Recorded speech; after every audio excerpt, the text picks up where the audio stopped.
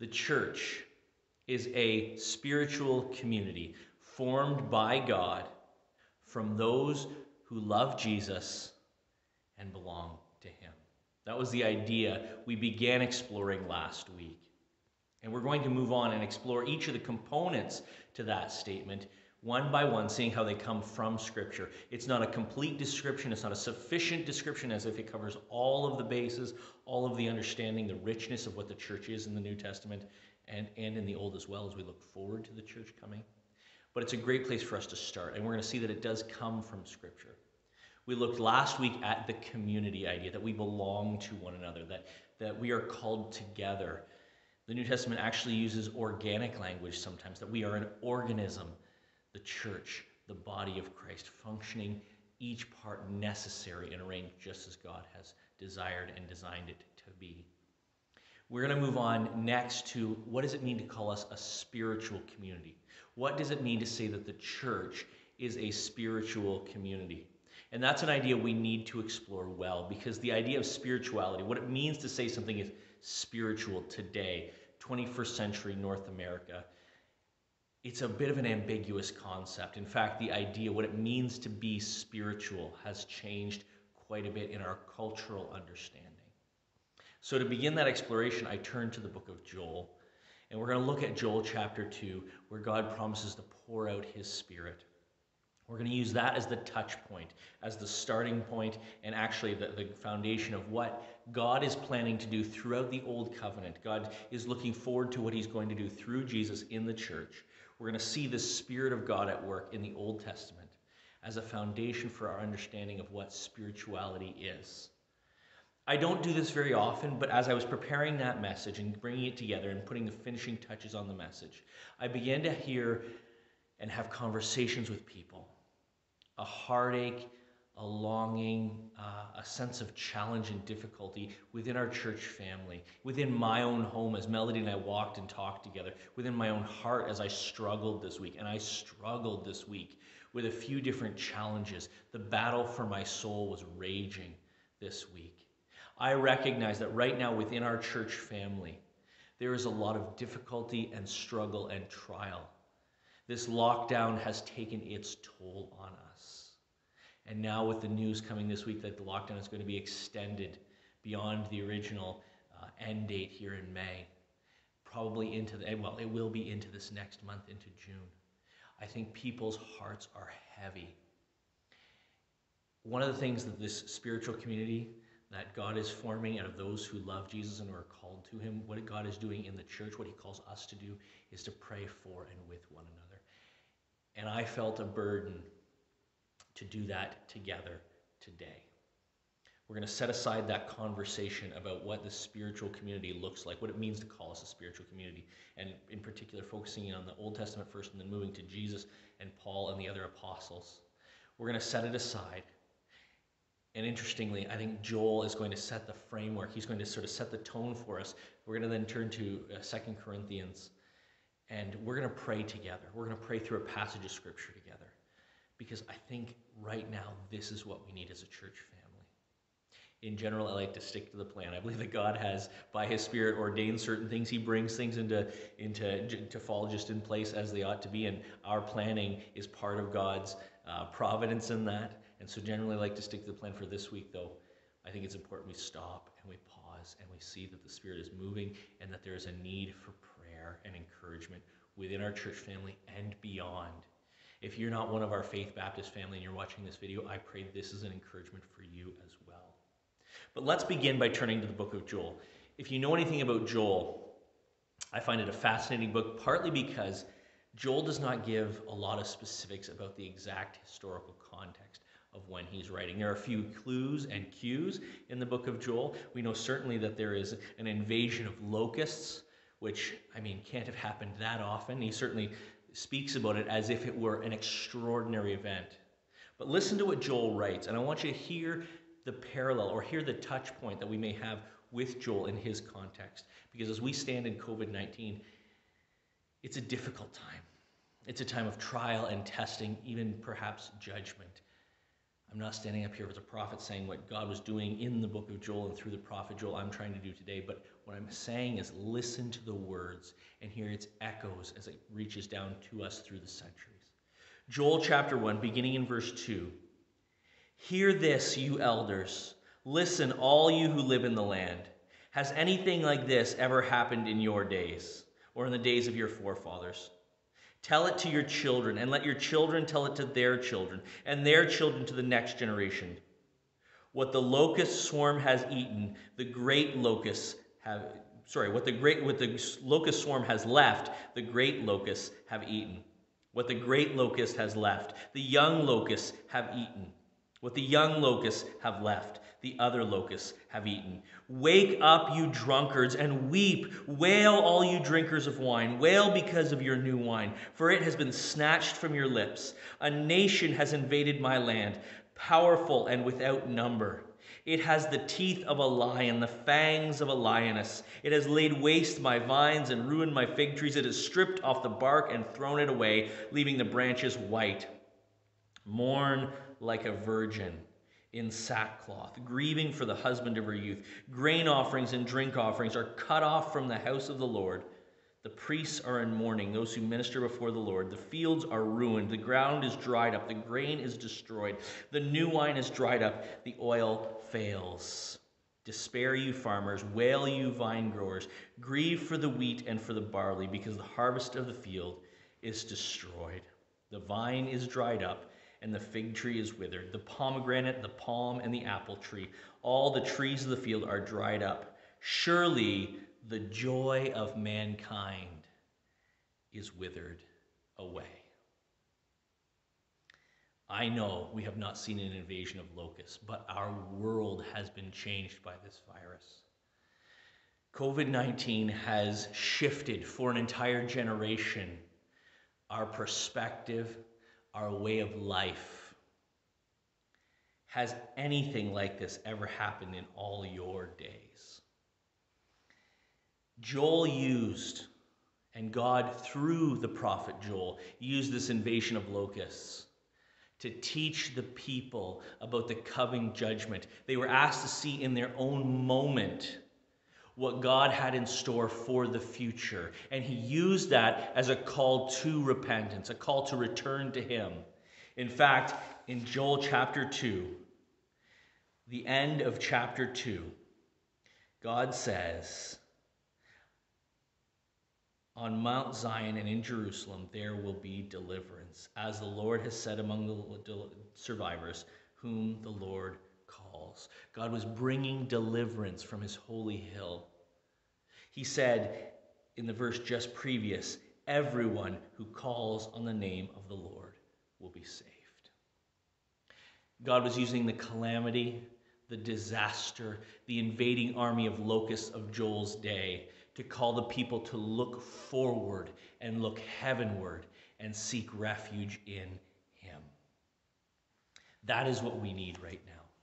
Regardless of what you are struggling with, we need to turn to God and find something worth holding on to. We need to turn to his holy hill and seek salvation, because he has promised to save those who put their trust in him. So we're going to pray together today. We're going to consider the words of Paul in 2 Corinthians chapter 4, verses 7 through 12. We're going to read through them, we're going to explore them a little bit, and then we're going to pray them together. We're going to use this passage of Scripture as the foundation and the guide for our prayer. Paul writes, "But we have this treasure." When he speaks of the treasure, he's speaking about the gospel, the knowledge of the glory of God in the face of Christ. That was what just came previously in verse 6. It's that treasure, this good news of Jesus Christ, the glory of Jesus, the glory of God seen through Jesus. That's the treasure we have. We have this treasure in jars of clay to show that this all-surpassing power is from God and not from us. We are hard-pressed on every side, but we are not crushed. Perplexed, but not in despair. Persecuted, but not abandoned. Struck down, but not destroyed. We always carry around in our body the death of Jesus, so that the life of Jesus may also be revealed in our body. For we who are alive are always being given over to death for Jesus' sake, so that his life may be revealed in our mortal bodies. So then, death is at work in us, but life is at work in you. Let's just explore that very quickly. Notice Paul uses the image of a clay vessel, an earthenware vessel, to house a glorious treasure. And there's a parallel there. There's a comparison. A clay pot was a relatively cheap item in Paul's world. When it breaks, you don't repair it. You throw it away. You buy a new one. But what it contains is a glorious treasure. And Paul says this treasure has been invested in us. We are earthen vessels, but we carry with us, we carry within us the glory of God because we belong to Jesus, because he has set us free, because his Spirit lives in us.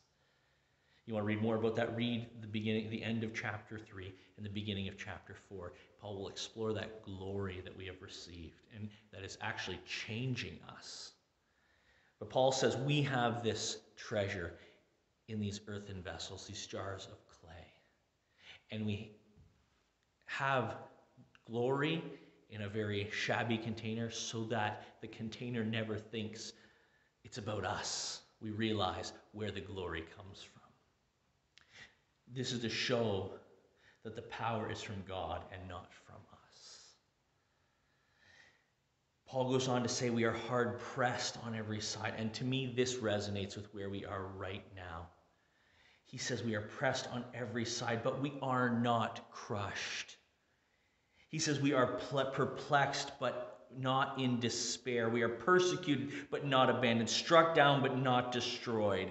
He says these things, recognizing that because Jesus lives, the end of our story, no matter what happens to us throughout the pages of that story, no matter how bad things get, the story is always trending and tending towards a glorious return of our King and the restoration of us. Our new birth will be realized in full. So no matter what you are put through here and now, it is merely the gateway, it is merely the passageway to what is coming next. Paul says elsewhere in 2 Corinthians here that these light and momentary afflictions are earning for us, are gaining for us a glory that surpasses them all. And so what we find today is that we are pressed on every side, but we are not crushed. We are perplexed, but we are not in despair. We are persecuted, but we are not abandoned. We are struck down, but not destroyed. We always carry around in us the body of the death of Jesus Christ, so that the life of Jesus may also be revealed in our bodies. Do you believe that Jesus is alive? We just came through the Easter season, and we were reminded of the fact that because Jesus lives, everything has changed for us. In these difficult days, that is the perspective we need. That is the point of reference we need. Jesus is alive. Do you believe that? If you believe that, what you are going through right now, your perspective on that trial, that struggle, that difficulty will be changed. Because even if it kills you, death will not have the final word. Jesus is alive, so too we will live. Even if we lose all we have in this world, there is an inheritance waiting for us that will never perish, spoil, or fade. Even if everyone abandons us, your friends, your family, your community, there is one who has promised he will never leave you or forsake you.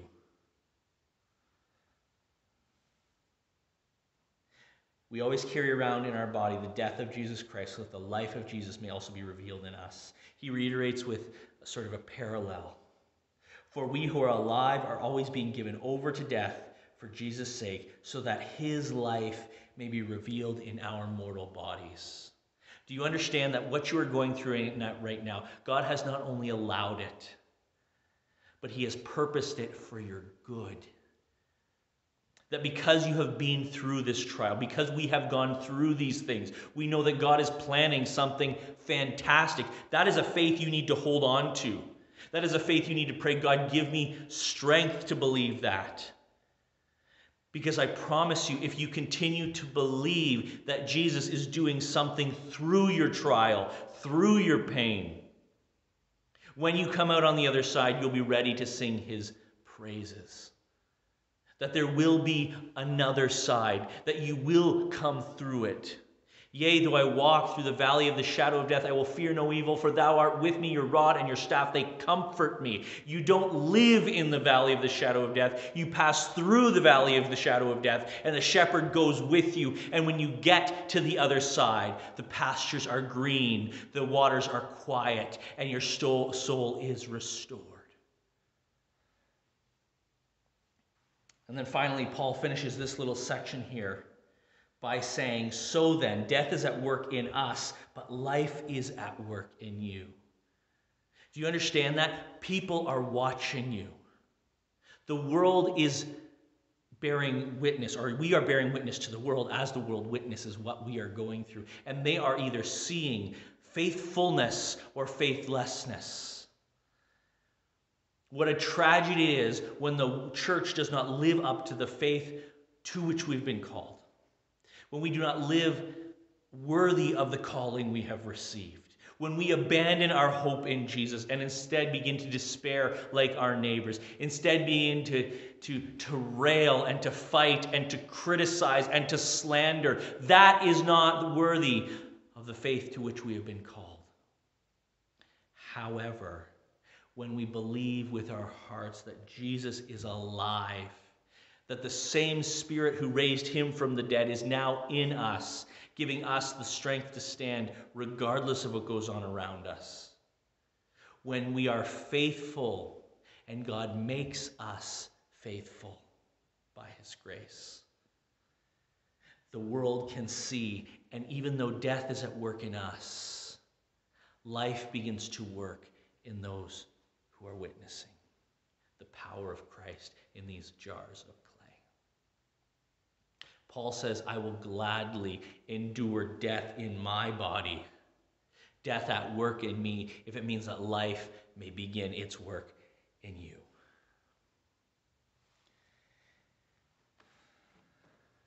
Let's now turn and pray this passage together.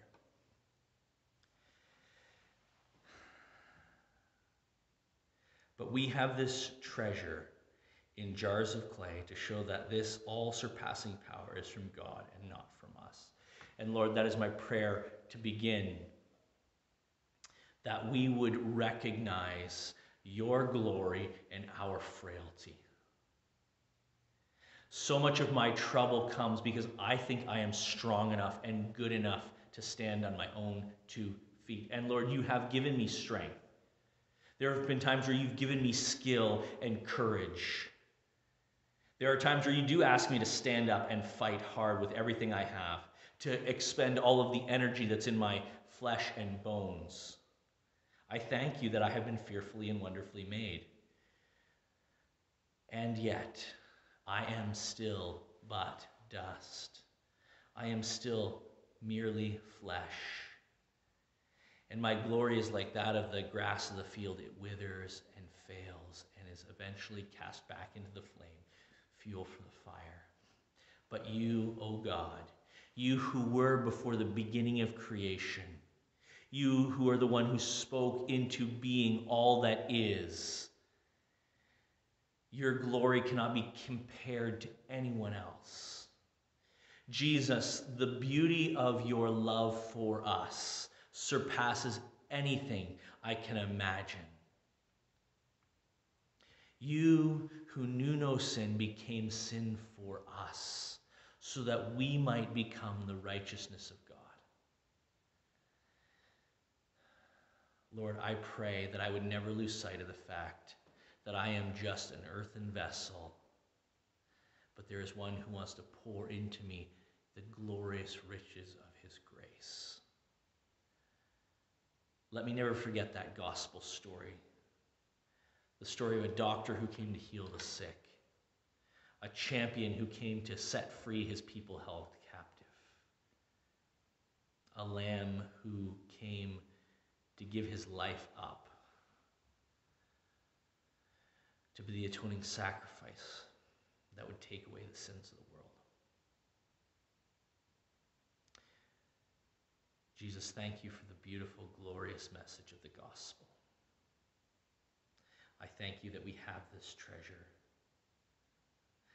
And I thank you that my salvation does not rest on my strength or my skill, my intelligence, or even my will to believe, but rather on the inexhaustible riches of Jesus. It is that which saves me. You, Jesus, who cannot fail, have taken hold of me.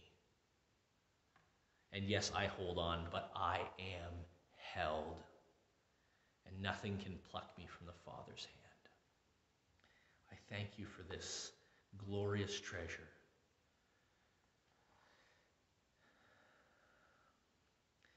Lord, we recognize that we are hard-pressed on every side, but not crushed. We are perplexed, but not in despair. We are persecuted, but not abandoned, struck down, but not destroyed. And my prayer today is for those who are being crushed, or for those who are being pressed. May they know that in you they can never be crushed. They may feel like they are being crushed, but the truth of the gospel is we will never be ground down to the point where we are lost, because Jesus can even call the dead out from the graves. Lazarus, who is considered beyond hope, in the grave for 4 days, you spoke and he came out. Lord, I pray for those right now who feel pressed on every side. Because you live, Jesus, we will not be crushed. I pray for those who are perplexed right now. We do not know what to do, where to go, what risks to take. Lord, I pray that you would give us wisdom because we are perplexed. Lord, I pray that you would give us wisdom and grace so that we would not despair. That even in our foolishness, Lord, you are working out something marvelous. May we just give to you. May we ask from you these situations and the wisdom to walk through them. Lord, give us the boldness to move forward with grace. Let us not be held captive by fear. And Lord, there is real danger of that we will be so afraid to do, so afraid to speak, so afraid to stand up, so afraid to release, Lord. Sometimes that is the hardest thing, the most terrifying thing to do, is to give up control. Lord, I pray we would be not dominated by fear, but by hope, by the love, the perfect love that drives out fear, knowing that we belong to you. And so I pray for those who are perplexed today, that we would not find despair. We would not fall into despair, but hope in you. Lord, I pray for the persecuted. In many ways, the church where I live is increasingly seeing persecution, but in truth, we have a remarkable freedom. I recognize that's not true of everyone around the world. I recognize there are Christians right now who are being sorely persecuted. I pray for them, Lord. Lord, that persecution comes because we belong to you, and the world hates us. As it hated you, it will hate us.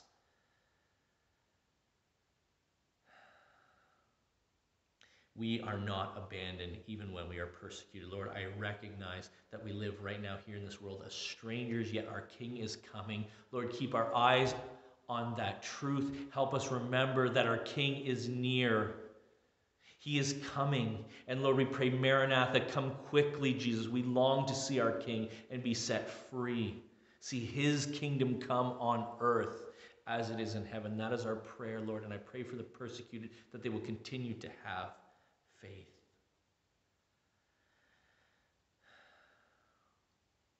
And for those, Lord, who are struck down, and we recognize that there are those who are physically ill, who are emotionally just it feels like we've been struck down. Our minds and our hearts are being beaten and assaulted. For many of us, our bodies are being worn and they are under attack by virus. They are under attack by disease. They are under attack by infirmity. Lord, we recognize that we cannot be destroyed because we have received a promise that when this earthly tent is cast off, when this body is discarded, as a thing of this old creation. We are receiving, we have a hope in a new creation.